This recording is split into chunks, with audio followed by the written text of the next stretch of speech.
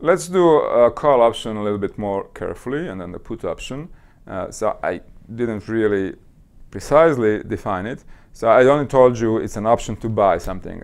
So in my example with the Google stock, we already said if the Google stock at maturity is 405 and the strike price is 400, the price for which you can buy the option, you would exercise it because you would pay 400 and you could sell it immediately in the market for 405 and you would make $5, right? So if you look, I'm going to go through this table in more detail, but if you look here, this is what I just said. So think of S of capital T as 405 in the future. We don't know what it's going to be, but let's say it's 405, and K is 400. So what you get is the difference.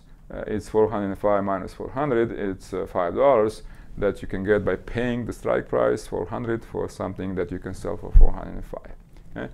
So that's really what you're looking at when you are holding a call option, the difference between the actual spot price at maturity and the strike price. So if you are long a call option, so you bought the call option, you have the option to exercise it. What can happen, at the initial time you pay some price. What can happen in the future is only really two relevant scenarios. One relevant scenario is option being out of the money, meaning that the Google stock is less than $400, and the other scenario is when the stock, the underlying, is above the strike price. So let's look at that. If the underlying price is less than the strike price, you don't exercise the option because why would you again pay 400 for something which is maybe 390? You can buy it in the market for 390. So your payoff is zero. You don't exercise. And your total profit loss, I call it profit, but it's profit loss, is negative. It's the price that you paid for the option at the very beginning. Beginning is called small t for today. Sometimes zero. I'll just use zero for today. But if you think of beginning as small t, then this is a notation for the call price at time small t today for a call with strike price k and maturity t. Okay? So this is just the price you paid for that option, and that's your loss. You paid the premium, but you got nothing. You got zero. Your insurance didn't pay off. So your profit loss is negative. It's just the initial amount that you paid for the option. Okay? On the other hand, if the option ends up in the money, $405 for Google stock, and you have to pay 400, you make the difference at maturity. You still paid the option price, C, capital C of TKT. You paid it at the beginning, so your total profit loss is what you get at the end, which is this difference, minus what you paid at the very beginning. Okay? So that's the outcome of this trade if you're long a call. A little bit more on a typical notation here. If you use so the payoff, you can write this payoff in one expression like this. It's a maximum of the difference S of t minus k and 0. Okay? And if S of t is bigger than k, so this is positive, then it's S of t minus k is your profit. Otherwise, it's 0. This is payoff at maturity, not accounting for the price of the option at the beginning.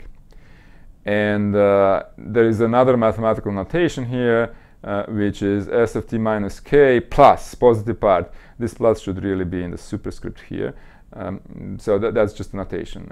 You write this maximum of S of t minus k and 0 as S of t minus k plus, positive part. And your total profit loss, so that's the payoff at maturity. The total profit loss is simply the payoff at maturity minus the initial price that you paid for the option. Okay. So let's represent this long call position in a graph. It's just easier to think about what's going on. Some specific numbers here. Suppose the strike price is $50. And suppose you paid initially $6 for this option. And so your payoff is the difference between whatever the stock price is going to be at the end and 50. maximum of that and 0. And total profit, you subtract $6 that you paid initially. So if we ignore the initial cost, this is the payoff at maturity. Before 50, as long as the price is below 50, you don't exercise the option. The option is going to be at maturity out of the money, so you get 0 payoff. On the other hand, if the stock price is higher than 50, you get a difference, and this difference is just this line, 45 degrees line going through K. Okay? So that's how the call option payoff looks like as a function of stock price at the end. Okay? As we said, options are really nothing else but nonlinear functions of the underlying. So this particular nonlinear function, it's a piecewise linear, right? It's linear here and linear here, but it's not altogether. It's nonlinear. It's a convex function of the stock price. And if you do take into account also the initial price, you just subtract 6 in this case from everything. So you just move the whole graph down by 6. That's the initial price that you paid, so that goes as your loss. And there is something called the break-even point. That's the point for which, if the stock price ends up at that point, your total profit loss would be 0. Okay? So in this case, since you're subtracting 6, you would have to gain 6 at the end to have 0 profit loss, which means that the stock price should be at 56, so that you make 56 minus 50 as a payoff of the option, which would be 6, minus 6 would be 0, right? So if the stock price is 56, 56 minus 50 is 6 minus 6 is 0, that's your break-even point. A short call position, it's just mirroring around, it's just a negative of the long call position, right? So if we don't account for the initial cost, which you know is actually a profit because you're the seller here, if you're short, you get $6 at the beginning. If you don't account for that, if you just look at your payoff, if the option is not exercised, which is below the strike price, 0 to you, 0 to the buyer. However, if the option is exercised, your payoff goes down as the stock price goes up. It's the difference. It's the negative of this maximum, so it's going to be 50 minus the stock price in this case, and that's this line going down. Okay? And if you do account for the initial price, that's what you received as the seller. So you just add $6 to every point. You just move the whole graph up by 6. The break-even point is the same as before. It's 56, in which case both you and the seller have a total profit loss of 0. And well, if you look at this, one thing to notice in terms of trading is that your losses in principle can be unbounded, right?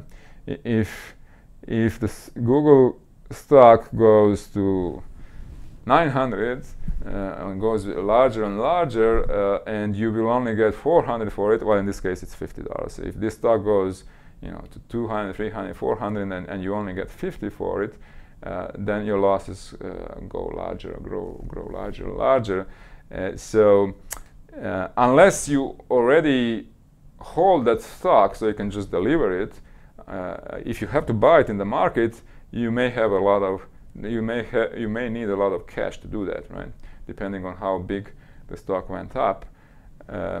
So the loss can be really high, which is if you try to trade options, you can trade options, say using an online brokerage, but typically you have to have some margin account where you have cash to be able to pay for potential losses.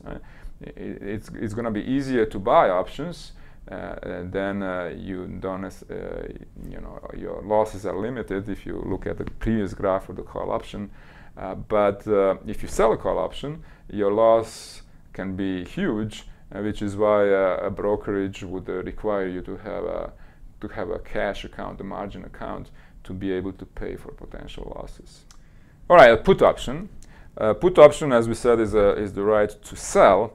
So in my example with the Google stock, if I sell you a put option, that means that you can sell to me Google stock for $400 3 months from now if you want to, but you don't have to. Yeah? It's up to you.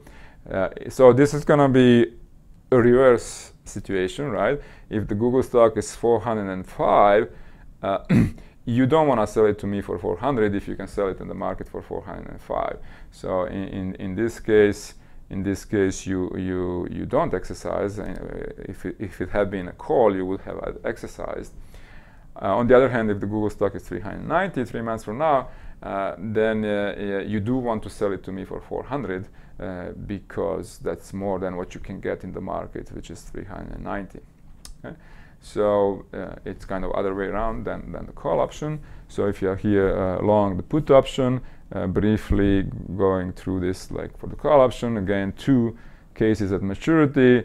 If the stock price is less than K, you do want to sell it to me for K, you get K, you have to deliver S. Yeah? You give me the Google stock, but you get K, you get $400. So that's your payoff at maturity. Of course, you pay the price, which I now denote by P for the put option. You pay some initial premium. So this is your total profit loss. If as we said, if the stock price, the underlying price is larger than the strike price, you don't want to sell it for just K. If you can sell it in the market for S, so you don't exercise, the payoff is 0.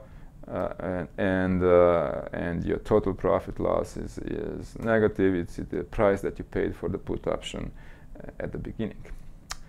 So the same notation as with the sorry, I'm trying to get this paintbrush thing. And as we similarly to the call option, it's the maximum now of K minus S of T and 0, which is your payoff, which is also denoted K minus S of T. It would be superscript plus, positive part of K minus S of T, and the total profit is the payoff at maturity, that maximum minus the put price that you paid at the very beginning. Graphically, similarly as for the call option, long put option, so here I assume $8 for the price of the put option. We just graph these functions. So this is ignoring the initial cost that you paid. You don't make money if the stock goes up. If the underlying goes above the strike, you don't exercise, 0. If it's good for you, if the stock going down, you can sell it for K, but it's going down. So your profit is the difference K minus S, which is this line. Okay? And then if you include into account the price that you paid for the option, you just move everything by 8 because that was the price of the option. And the break-even point here is 50 minus 8, which is 42. This is when you're going to get the difference, which is 8, which covers your initial cost of 8. So the break-even point is 42. That's when your profit loss is 0. The short put position, you're selling the put, it's the minus the negative of the long put position. You just put a minus in these functions, you draw those functions, you just flip around this payoff. In the case of the payoff, without taking into account the initial cost, you just flip around the x-axis. So you are again 0. Nobody is getting anything at the end if the option is not exercised. But you are as a seller of the put option, you are losing money on this side when the stock price is less than K. This is less dangerous than the call option because your loss is limited because the stock price can go at as low as 0 but not below 0. But still you can lose here quite a bit. And this is if you include the money that you receive as the seller at the beginning, you add say $8 to everything, which is your initial profit of selling this option. So again, 42 would be the break-even price also for the seller.